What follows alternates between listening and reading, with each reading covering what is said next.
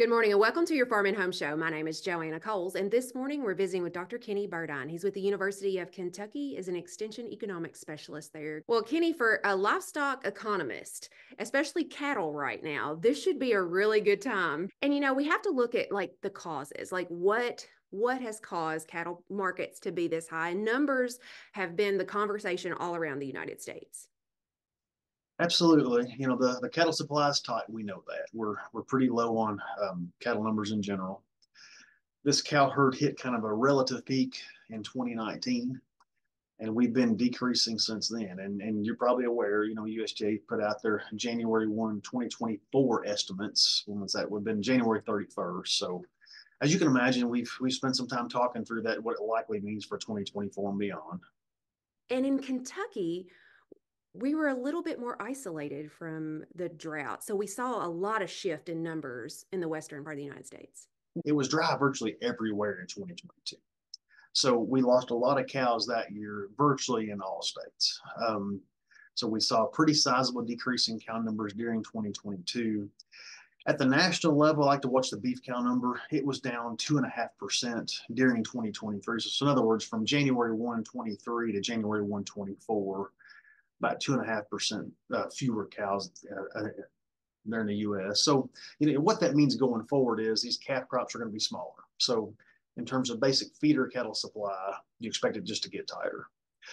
It was spottier in 2023. For the most part, I think it was drier in the eastern half of Kentucky in 2023 than in the western half of Kentucky. And again, I'm painting with a broad brush there, but for example, where we run some cattle here in south central Kentucky, I'm going to call it, south of the Lexington area, we were pretty dry.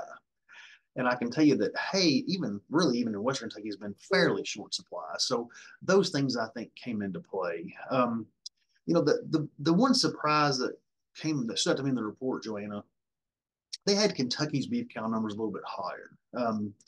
I didn't read a lot into that, but it did surprise me. I think they estimated Kentucky with a 12,000 cow increase. Now, to put it in perspective, we've got about 900,000 beef cows in Kentucky. So it's not it's about a 1.5% change, but that did surprise me.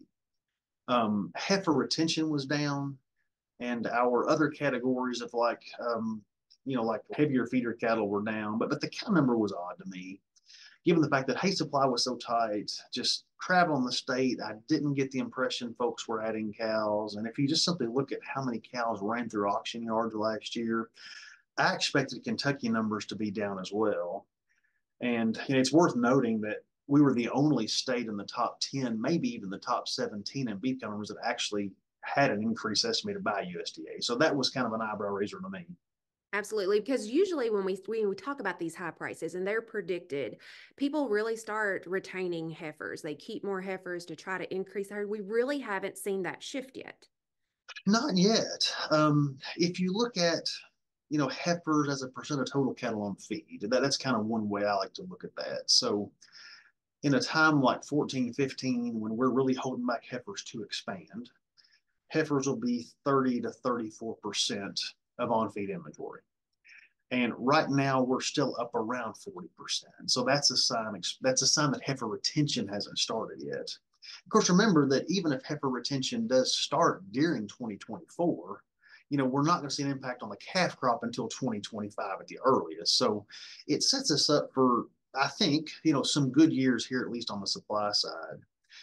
I think a few things just kind of chew on, Joanna, from my perspective. The fact that costs are higher are definitely relevant, right? So even if calf prices are as high as they were in 14, 15, profit level is not as high as it was. That's number one. I think the fact that we have had some dry years in a lot of places back to back comes into play. And let's not ignore interest rates either. It matters because if I'm thinking about adding cows or expanding, the cost of breeding stock that I finance is higher. And let's be honest, with interest rates high where they are, that means, the value of those heifers I could sell today instead of retaining them, those dollars are worth more now today than they would be down the road. So I think all those things are probably going to lead to what I think is going to be kind of a slow expansion this time, as opposed to what we saw back in 2015, 16. Thanks for watching and have a great day.